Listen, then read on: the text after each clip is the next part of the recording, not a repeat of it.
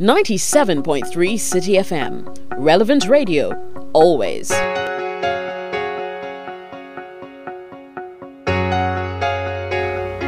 This morning, we've just explored values and how it is an important or one of the most important tools in living effectively.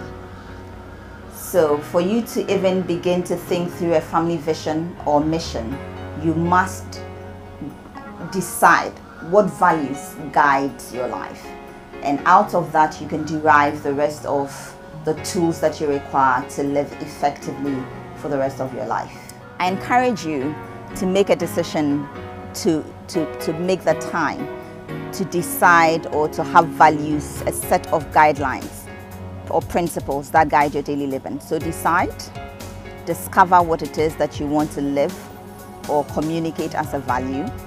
Define it for you and your family. Do it together as a family. Have fun with it. It is not, it shouldn't be too structured that it is so boring and you find it so drudgingly.